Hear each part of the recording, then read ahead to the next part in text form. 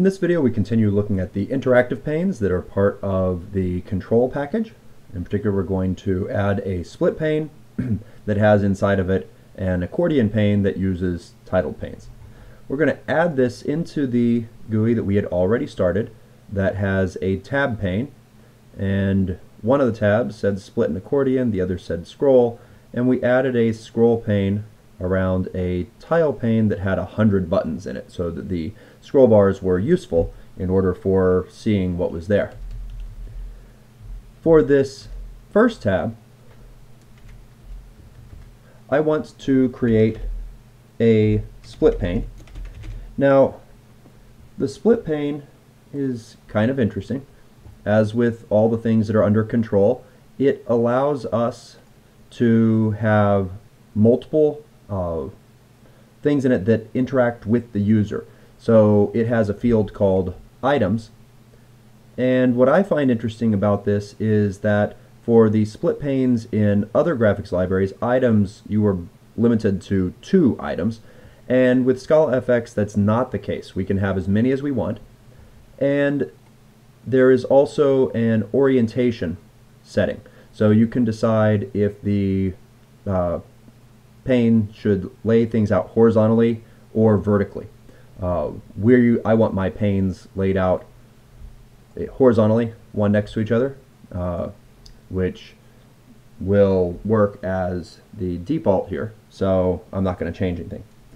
Equals a new split pane, and then I need to add things to it. So split pane dot items equals a list. I'm going to give it 2 things. The second one is just a new text area. It's something that's fairly large that we can type into and whatnot.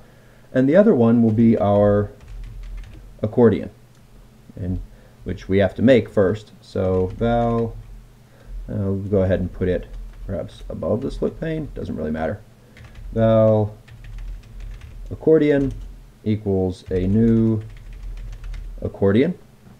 And the idea of an accordion is that it has a bunch of little kind of tabs in it. They're not really tabs, they're titles.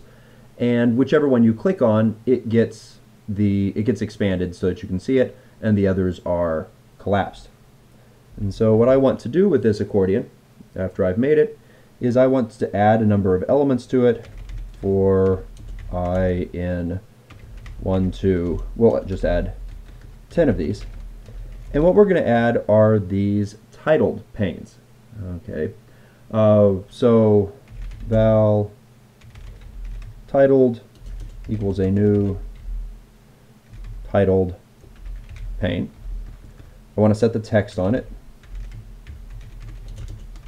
and I want the text here to kind of just reflect the number that we're on. So titled pane plus I want to add something into this titled pane. The titled pane has a content, just like many other things have.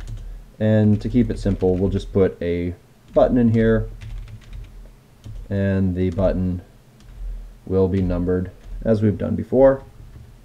And then I want to add that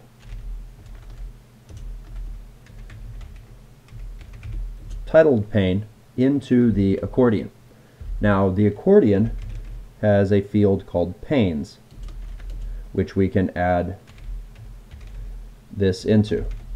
I have to admit, it's one of the challenges you're going to face with ScalaFX is remembering where things go. So for titled, you add things into content. For the accordion, you add it into panes. For the split pane, you add it into items.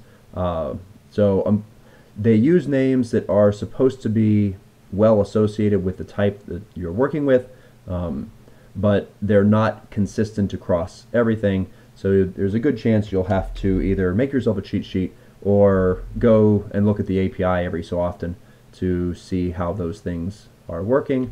And have I added my split pane to tab 1? It does not look like it. So tab1 dot content equals split pane, because that was the top level there.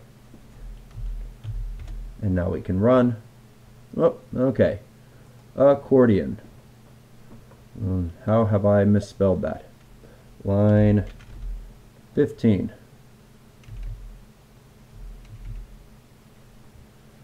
So we'll pull up the API as it has Accordion.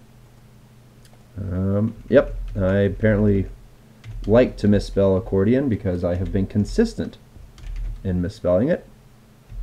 And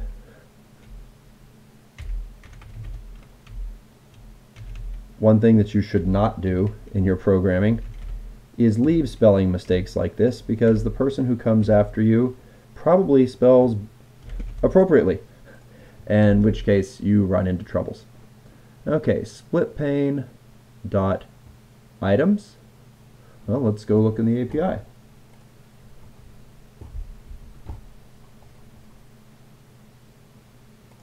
SplitPane.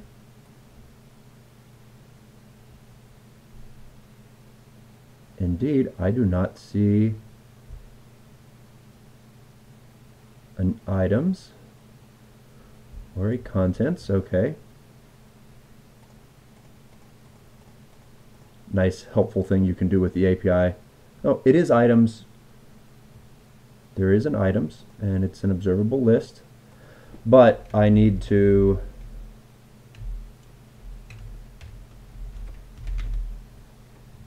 add them in to make it happy. Okay, I can live with that. So on this side now we have a split pane. Here's the power of the split pane. It can move back and forth. The user can control how much space each one gets.